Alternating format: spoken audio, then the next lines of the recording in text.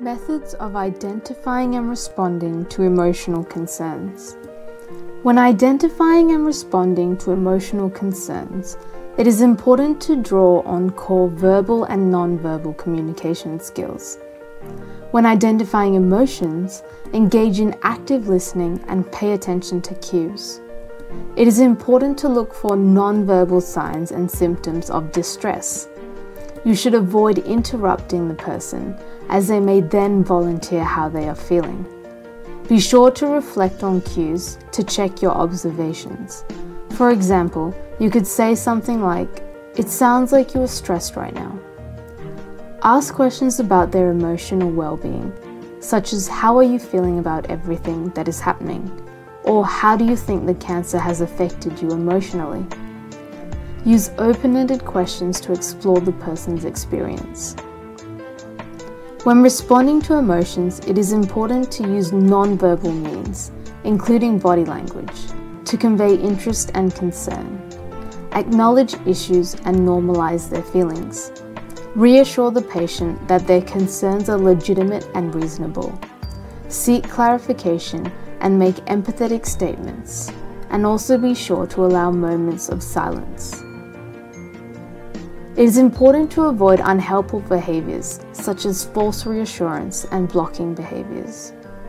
The Tell Me More strategy can be used to identify informational and emotional concerns, as well as to convey interest, help understand the person's situation, beliefs, perspectives, and to avoid premature reassurance. You can use the Ask Tell Ask strategy to identify and address informational concerns that are causing distress or uncertainty. The way to respond to these concerns is by using the nurse strategy. These are naming the emotion. Here, it is imperative to use tentative language so that the patient can correct you. Understanding. Check and convey your understanding, that is, your empathy. Next, respecting or praise, in which you convey your admiration or respect for the person. Supporting, where you can communicate your availability to help and support. Here, it is important to emphasize partnership. Finally, exploring. Seek a deeper understanding of the person. Additional strategies to identify and respond to emotional concerns include allowing the patient to express their emotion. Do not try to inhibit expression of their emotions.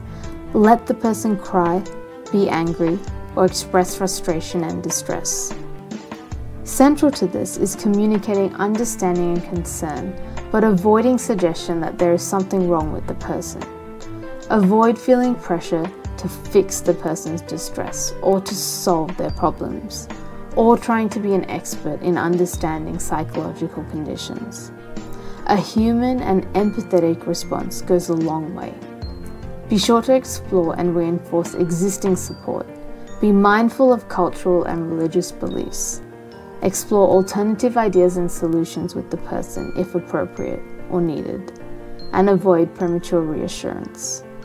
Liaise and consult with other team members as needed. Work with your scope of expertise. Be aware that mental health conditions, for example clinical depression, are usually treatable. Referral to specialist support services may be helpful in these circumstances. Notice your own fears and concerns about engaging in these conversations with patients, and seek training and support if needed. Importantly, attend to your own stress and self-care.